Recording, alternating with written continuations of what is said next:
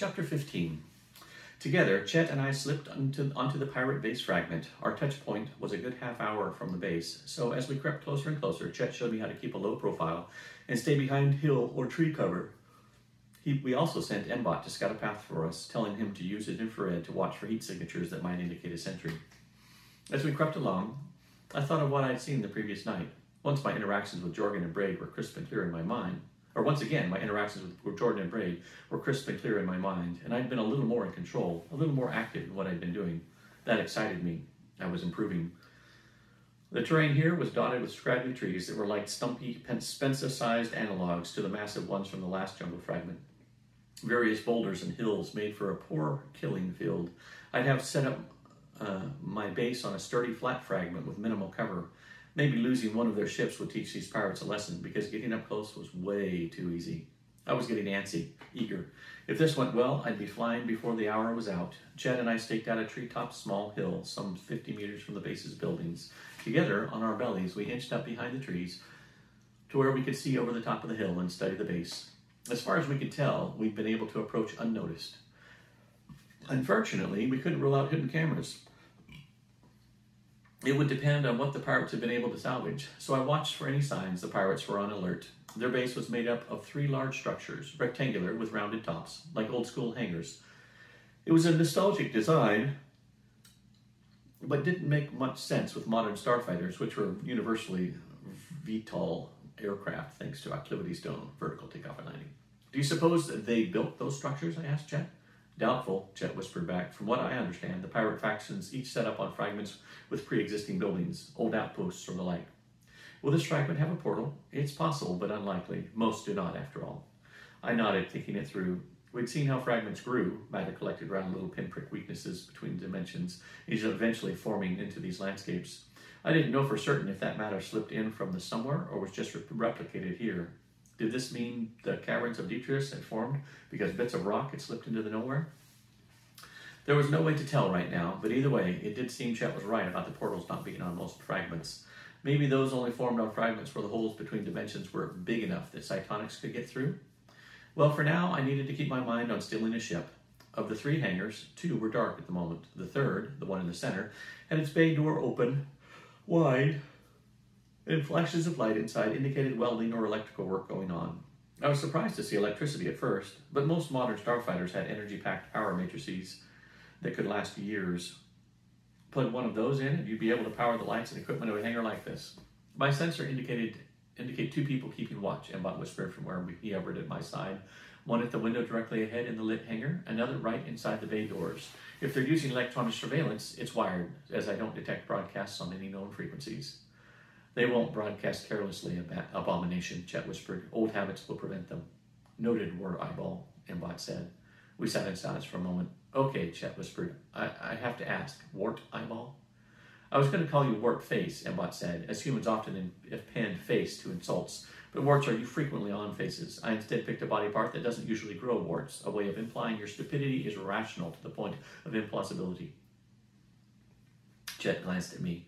Him being weird does not mean he's an abomination, I whispered. I was more trying to decide if that insult rated a 1 or a 0, Chet muttered, looking back at the hangars. So, Miss Nightshade, how would you like to proceed? I believe your military training supersedes my experience in this instance. Let me think and observe, I said. I couldn't get a good look at the pirate in the window, but they didn't seem to be keeping a close watch. The other one, that Mbot had noted, strolled out into the light, a rifle hanging from his shoulder. To my surprise, he was human and had a patchy beard that hadn't grown in straight. He wore a long overcoat, a t-shirt, jeans, a boots, and a hat.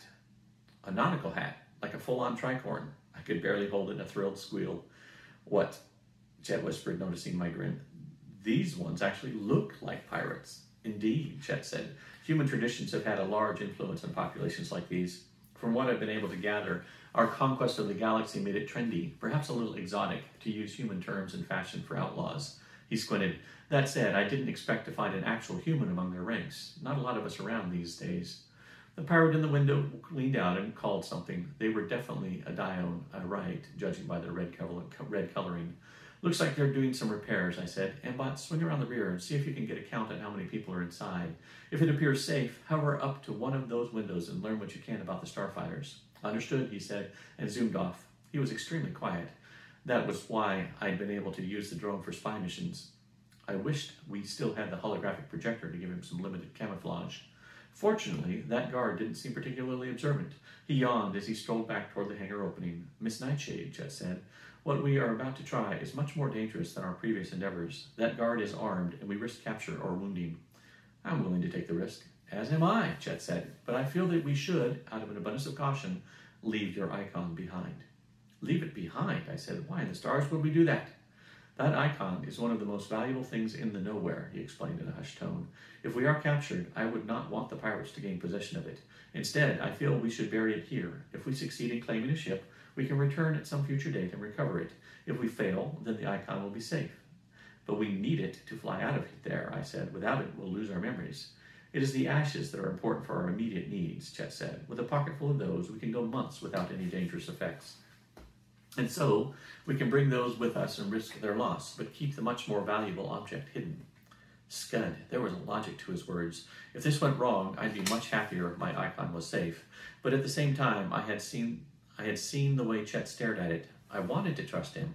I did trust him. But if he wanted to take the icon, then persuading me to bury it here would be a great first step. I wavered. Chet had treated me with nothing but honor so far, but my concerns hovered at the back of my mind. He'd appeared in such an unusual way, specifically when I needed him. Mbot's old pilot, conveniently missing the memories that could help him prove who he'd been. Hiding the icon is probably a good idea, I said to Chet, so he wouldn't sense my suspicions. I fished out the pouch and made a show of dumping the reality ashes back into my pocket, but I also palmed the pin. Then I buried the pouch as he'd suggested, except empty. Afterward, I handed him a pinch of ashes, in case we get split up, I told him. He stared at the ashes an uncomfortably long time before tucking them away, and as his attention was on them, I covertly slipped the pin into another pocket. Soon, Mbot came hovering in from behind. There are 3 pirates working in the hangar, he whispered to us, and 1 other person in an inner room. No other heat signatures in the building. Right, that made 6 total in that hangar. The guard, the 1 at the window, the 1 farther inside, and 3 workers. There are 10 other heat signatures, Mbot whispered, 6 in one hangar building, 4 in the other. I think those are all asleep. At least their heat signatures indicate recumbent figures in smaller rooms. Probably divided into 3 flights, I guess. Each hangar houses a flight, and 1 group is left on duty to watch every time the others sleep. Agreed, Mbot said. There are 4 starships in the open hangar, and 1 is being worked on by the mechanics. 6 people, 4 pilots, 2 ground crew maybe? That sounds likely, I whispered. Anyway, into that open hangar from behind? There is a small open door at the rear, Mbot said, probably to let air in during the welding. Awesome, I said. We should strike while the other 2 flights are asleep.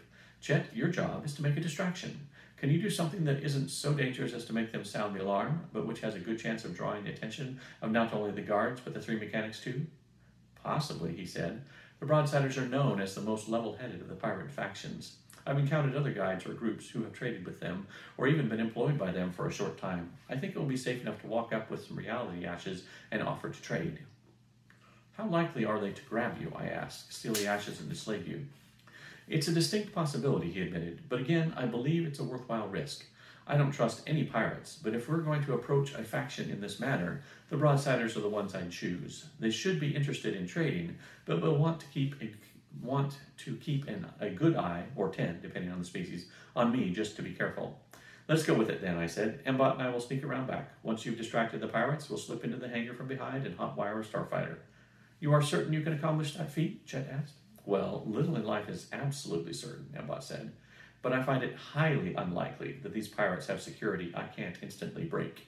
I'd say it's more likely that you spontaneously grow a wart from your eye. Wart eye. I eyed him. Chet's right. That's definitely a 0. Ready then, Chet said. Let's do this. Once I have the ship, I said, we'll activate the weapons and force the pirates to lie on the floor. Run for the ship and climb up into the cockpit. We'll escape, and then we can send Mbot to sneak back and grab the icon. An excellent plan, Chet said. When do I make the distraction? I'll send Mbot to signal you when I'm in position, then count to 100 before you go for it. We shared a nod, then I withdrew to begin sneaking around to the other side of the base.